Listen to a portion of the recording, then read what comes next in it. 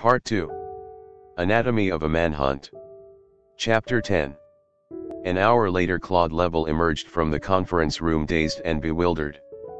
For 50 minutes he had listened as the Minister of the Interior had briefed him on the task that lay ahead.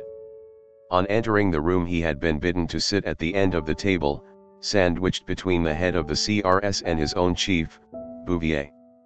In silence from the other 14 men he had read the Roland report, while aware that curious eyes were assessing him from all sides. When he put the report down, the worry had started inside him. Why call him? Then the minister started to speak. It was neither a consultation nor a request. It was a directive, followed by a copious briefing. He would set up his own office, he would have unlimited access to all necessary information, the entire resource of the organizations headed by the men seated round the table would be at his disposal. There were to be no limits to the costs incurred. Several times the need for absolute secrecy, the imperative of the head of state himself, had been impressed on him. While he listened his heart sank. They were asking, no, demanding, the impossible. He had nothing to go on. There was no crime, yet. There were no clues. There were no witnesses, except 3 whom he could not talk to. Just a name, a code name, and the whole world to search in. Claude Level was, as he knew, a good cop. He had always been a good cop. Slow, precise, methodical, painstaking. Just occasionally he had shown the flash of inspiration that is needed to turn a good cop into a remarkable detective. But he had never lost sight of the fact that in police work 99% of the effort is routine, unspectacular inquiry, checking and double-checking.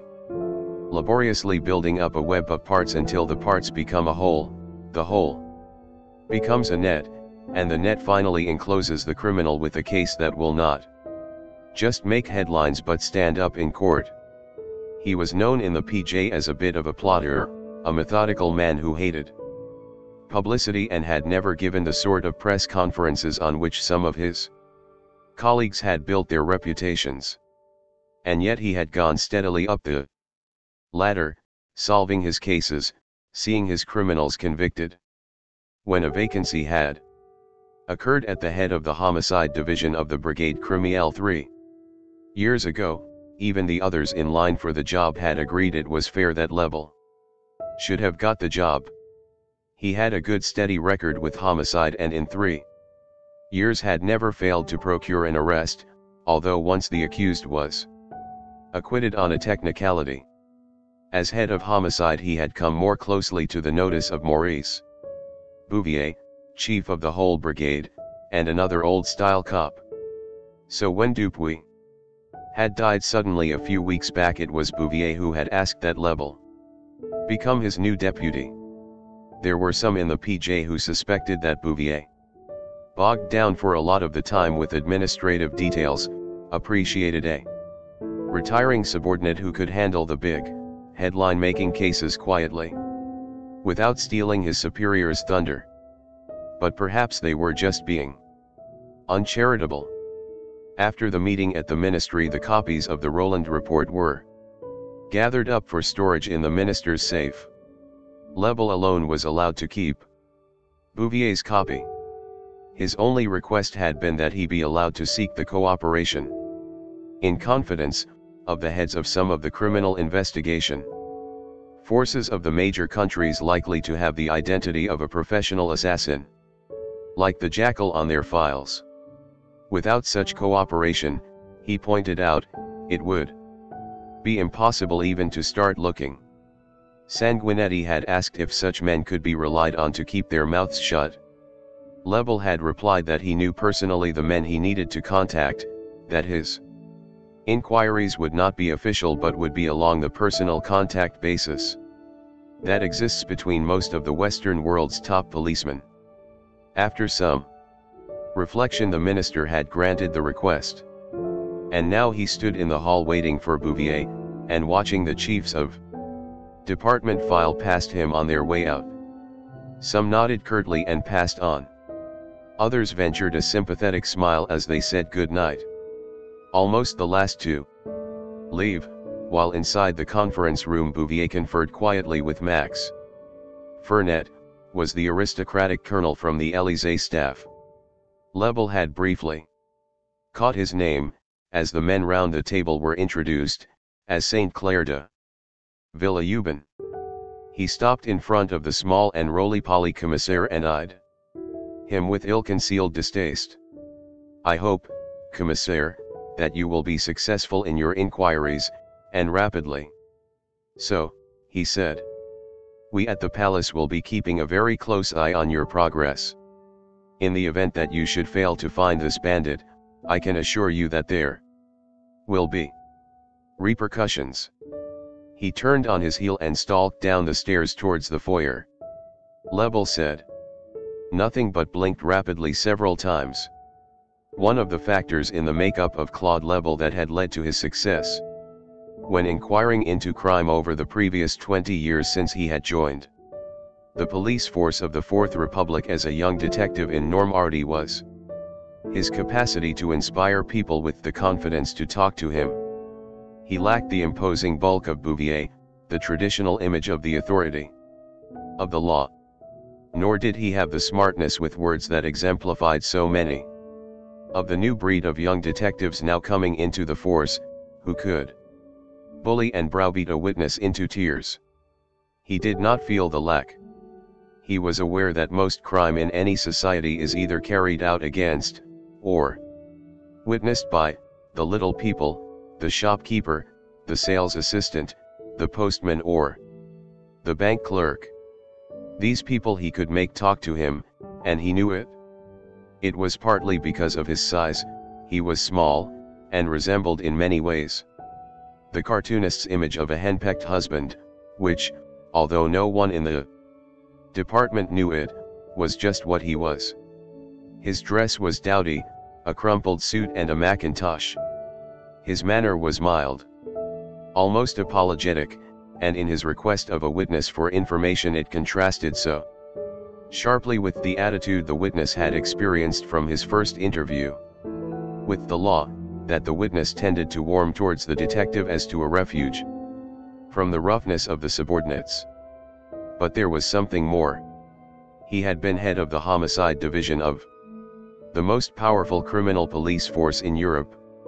He had been 10 years a detective with the Brigade Criminelle of the renowned Police Judiciaire of France.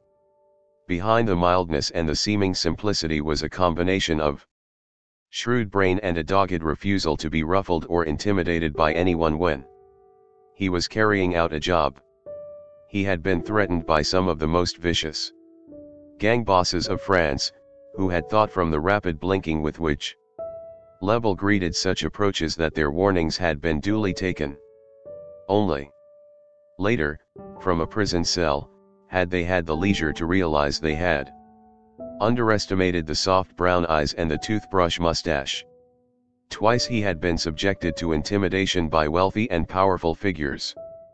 Once when an industrialist had wished to see one of his junior employees charged with embezzlement on the basis of a cursory glance at the auditor's evidence, and once when a society blade had wished investigations into the death by drugs of a young actress to be dropped.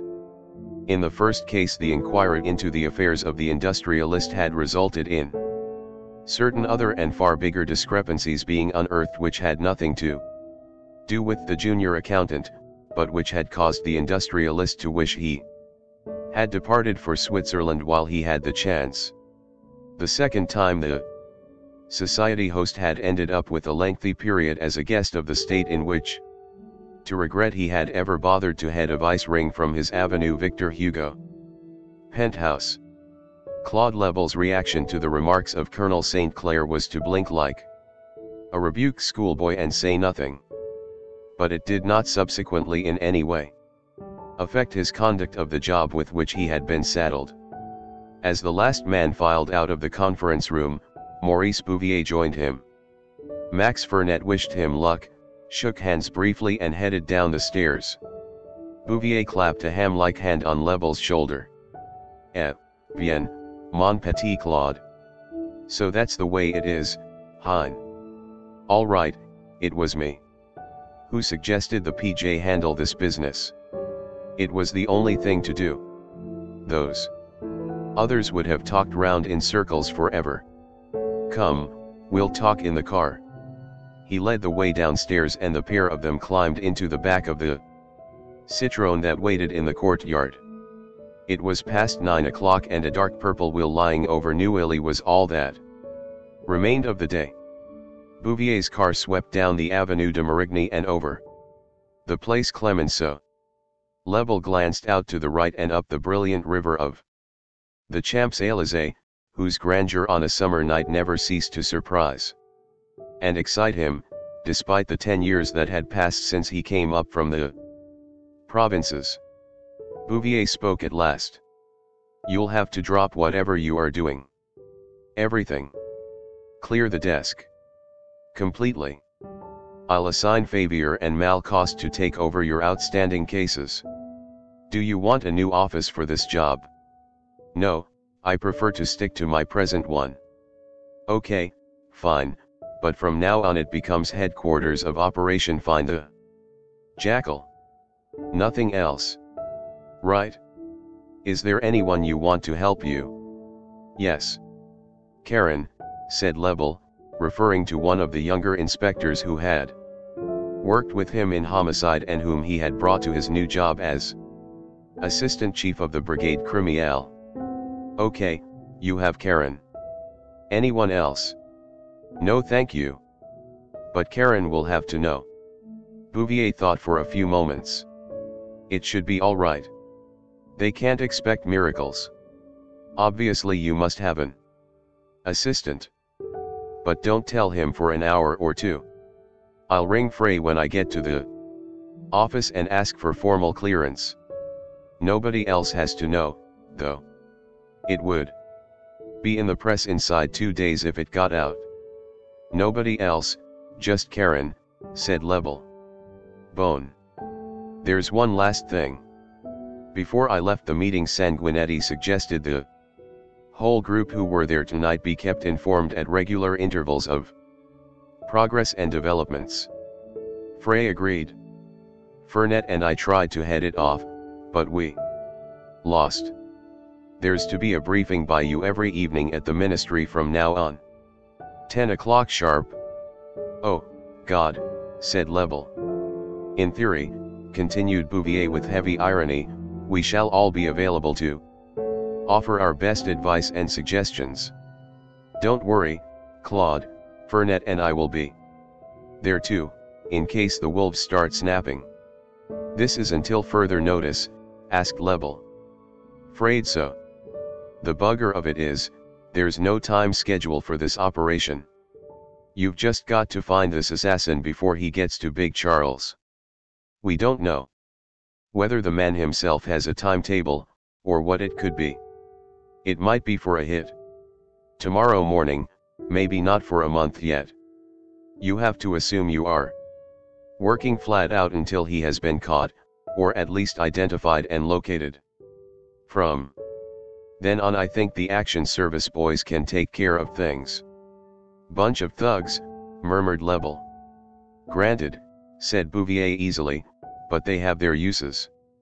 We live in hair-raising times, my dear Claude. Added to a vast increase in normal crime, we now have political crime. There are some things that just have to be done. They do them. Anyway, just try and find this blighter, huh? The car swept into the Quai d'Orfèvres and turned through the gates of the PJ. 10 minutes later Claude Lebel was back in his office. He walked to the window, opened it and leaned out, gazing across the river towards the Quai de Grands Augustins on the left bank in front of him. Although separated by a narrow strip of the Seine where it flowed round the Isle de la Cite, he was close enough to see the diners in the pavement restaurants dotted along the quay and hear the laughter and the clink of bottles on glasses of wine. Had he been a different kind of man, it might have occurred to him to realize That the powers conferred on him in the last 90 minutes had made him, for a spell at least, the most powerful cop in Europe, that nobody short of the President or the Interior Minister could veto his request for facilities, that he could almost mobilize the army, provided it could be done secretly. It might also have occurred to him that exalted though his powers were, they were dependent upon success, that with success he could crown his career with honors, but that in failure he could be broken, as Saint Clair de Villauban had obliquely indicated. But because he was what he was, he thought of none of these things. He was puzzling as to how he would explain over the phone to Amelie that he was not coming home until further notice. There was a knock on the door. Inspectors Malcost and Favier came in to collect the dossiers of the 4 cases, on which Lebel had been working when he had been called away earlier that evening. He spent half an hour briefing Malcost on the 2 cases he was assigning to him, and Favier on the other 2. When they had gone he sighed heavily. There was a knock on the door. It was Lucy and Karen. "I just got a call from Commissaire Bouvier's office," he began. "He told me to report to you." "Quite right. Until further notice I have been taken off all routine duties and given a rather special job. You've been assigned to be my assistant." He did not bother to flatter Karen by revealing that he had asked for the young inspector to be his right-hand man. The desk phone rang, he picked it up and listened briefly. "Right," he resumed, "that was Bouvier to say you have been given security clearance to be told what it is all about. For a start you had better read this." While Karen sat on the chair in front of the desk and read the Roland file, Lebel cleared all the remaining folders and notes off his desk and stacked them on the untidy shelves behind him. The office hardly looked like the nerve center of the biggest manhunt in France. Police offices never do look much. Lebel's was no exception. It was no more than 12 feet by 14, with 2 windows on the south face looking out over the river towards the lively honeycomb of the Latin Quarter clustering round the Boulevard Saint-Michel. Through one of the windows, the sounds of the night and the warm summer air drifted in. The office contained 2 desks, one for Lebel, which stood with its back to the window, another for a secretary, which stood along the east wall. The door was opposite the window. Apart from the 2 desks and 2 chairs behind them, there was one other upright chair, an armchair next to the door, 6 large grey filing cabinets standing along almost the whole of the west wall and whose combined tops supported an array of reference and law books, and one set of bookshelves situated between the windows and stuffed with almanacs and files. Of signs of home there was only the framed photograph on Lebel's desk of an ample and determined-looking lady who was Madame Amélie Lebel, and 2 children, a plain girl with steel-rimmed glasses and pigtails, and a youth with an expression as mild and put upon as his father. Karen finished reading and looked up. "Merde," he said. "As you say, un énorme merde," replied Lebel, who seldom permitted himself the use of strong language.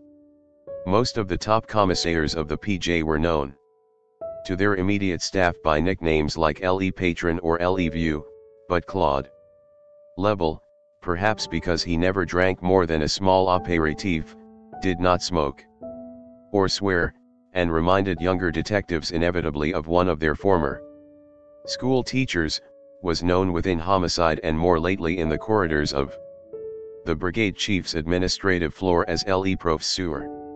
Had he not been such a good thief-taker, he would have become something of a figure of fun.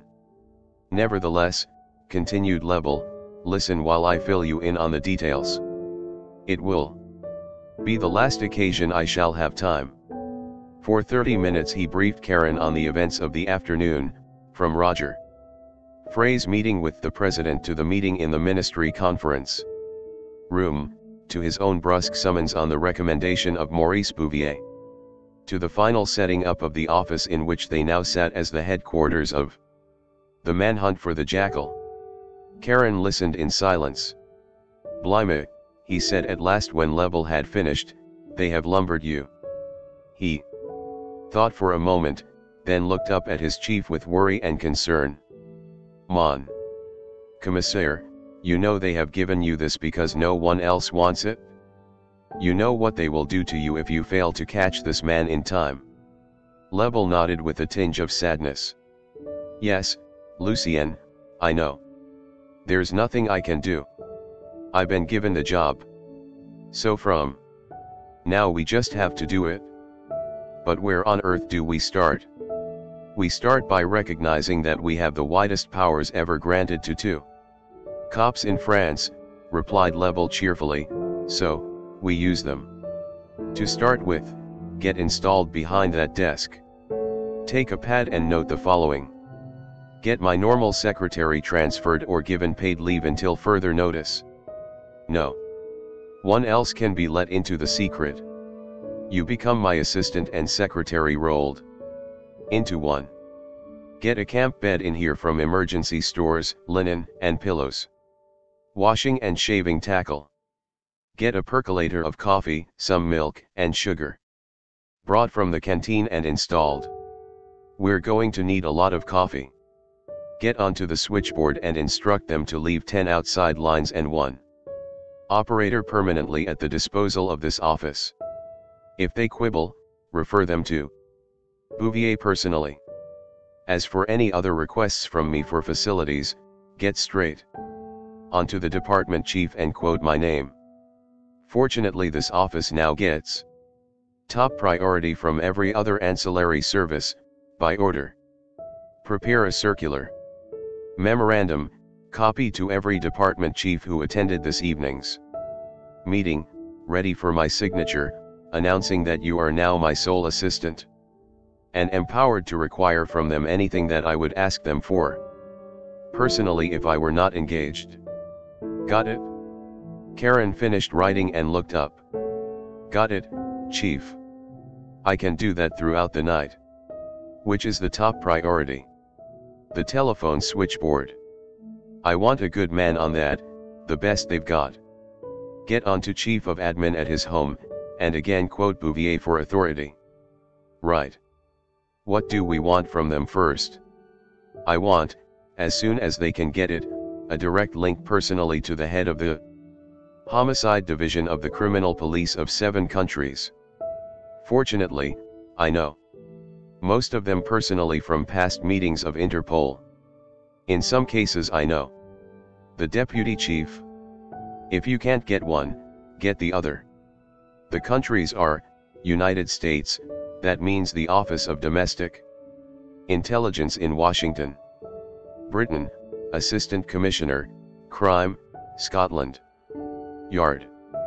Belgium. Holland. Italy. West Germany. South Africa. Get them at home.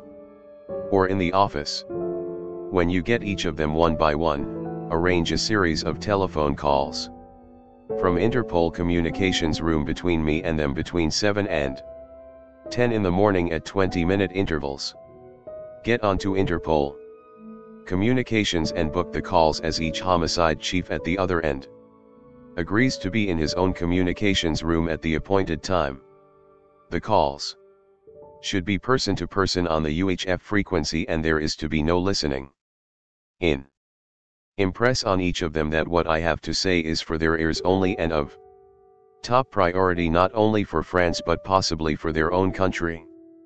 Prepare me a list by 6 in the morning of the schedule of the 7 calls that have been booked, in order of sequence. In the meantime, I am going down to homicide to see if a foreign killer has ever been suspected of operating in France and not been picked up. I confess, nothing in that line comes to mind, and in any case I suspect Rodin would have been more careful in his selection than that. Now, do you know what to do?" Karen, looking slightly dazed, glanced up from his several pages of scribbled Notes. Yes, Chief, I've got it. Bone, I'd better get to work. He reached out for the telephone. Claude Lebel passed out of the office and headed for the stairs. As he did so, the clock of Notre Dame further down the island chimed midnight, and the world passed into the morning of August 12th.